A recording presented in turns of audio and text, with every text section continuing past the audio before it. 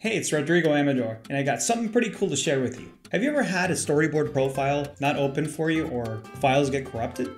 Well, it certainly happened to me, and let me tell you, I thought the file was a goner. A few weeks ago, when I was gathering materials for this YouTube channel, I thought to revisit the file for my short film Bacon Double Cheeseburgers, which I had neatly tucked away in the archives. I unpacked it using WinRAR, expecting everything to be smooth sailing, but when I opened the file in Storyboard Pro, well, that's when things went south. As worries started creeping in, I realized that this was the only clean version of the file I had. I mean, I had other versions, but they were for the roughs. I had carefully backed up the file, but there was one crucial step that I overlooked, which I will cover a little later on. In the midst of the chaos, I didn't even think to hit record, so I'll try my best to walk you through on how this went down. What initially appeared to be a perfectly functional file quickly transformed into a nightmare filled with errors. Errors? Seriously? Maybe something happened during the unpacking, so I'll try again. However, to my dismay, I got the same result. I didn't get it. Why was this happening? Something wasn't adding up. So I decided to try 7-zip to unpack the file and see if that gave me a better result. But again, the outcome was identical once I opened the file in Storyboard Pro. Then I opened the Elements folder to see if the TVG files were still there, and to my surprise, they were. It was weird. Then I looked back in Storyboard Pro. I could see the thumbnail drawings clearly, but as soon as I advanced to the next panel, an error message popped up reading, "Unable to read drawing." I mean, this really had me scratching my head, like, how did this happen? I hit up Google and YouTube, searching for solutions to fix corrupted Storyboard profiles, but came up empty-handed. Then I had the dreaded thought of, I'm probably gonna have to redraw this. I also thought about contacting Toon Boom support, but it was pretty late in the day and I needed to get some rest. The next morning rolled around, and the issue was still nagging at me. As I sipped my coffee, a fleeting thought came through my head. What if I opened the Storyboard's Element folder as a library item, and drag each file onto the stage? I got right to it and opened the Elements folder as a library, eagerly waiting for a good outcome. I clicked on the TVG file and dragged it over to the stage, but... nope. Well, that didn't work. Time to contact Toon Boom support.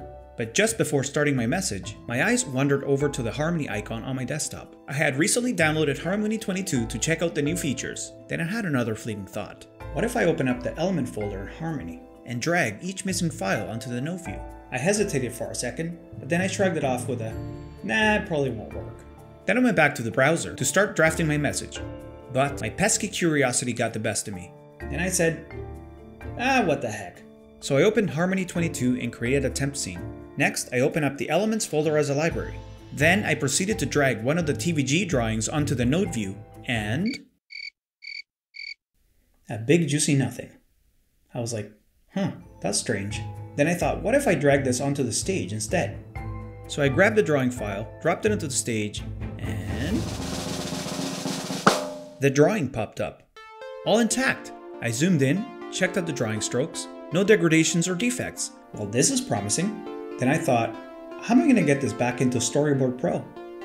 So I had both Harmony and Storyboard Pro open side by side on my screen. Then I set up a recovery folder in Harmony, making it accessible as a library. Once that was sorted, I simply dragged a drawing from the timeline into the open library, and lo and behold, a TPL magically appeared. After that, I opened the freshly minted recovery folder as a library in Storyboard Pro. And wouldn't you know it, the new TPL was right there waiting for me. With bated breath, I grabbed it and dropped it into the Storyboard Pro stage, and... voila! The drawing showed up as a layer. Well, look at that! Did I get this to work? Let's try another one. I repeated the same steps as before, dragging the TVG from the Storyboard folder onto the Harmony stage, and once again, it worked! Then I thought, does this mean that I have to do this for all the missing drawings? Yep, that's what I had to do. So I navigated through what seemed like an endless amount of panels and folders to reroute the drawings back into Storyboard Pro. And after a few tense hours, I managed to recover all the missing drawings. Yes! Oh, and the thing I told you I forgot to do at the beginning of the video? I saved my storyboard as a project file instead of a pack file. I'm sure there's a good use for it, but I highly recommend saving your storyboards as packed files instead. If you save as the latter, you're essentially left with a number of folders and subfolders that are similar to Harmony files. And one of the biggest drawbacks is the slow transmission rate of the TVG files residing within those folders. A packed file, on the other hand, is exactly what it sounds like. It's a container holding all the itty-bitty files and subfolders neatly wrapped into one easy-to-transfer file. I don't know if this contributed to all the issues and why the drawings weren't showing up, but why take a chance? In hindsight, I wish I had opted for the packed file from the start. It could have potentially saved me hours in frustration and troubleshooting. But then again, I wouldn't have learned this. Reflecting on this experience, I'm very grateful with the outcome. Plus, I didn't have to redraw all those missing panels, which was a bonus. Oh, and if you're really stuck, you can always reach Toon Boom support. They'll be happy to lend you a hand.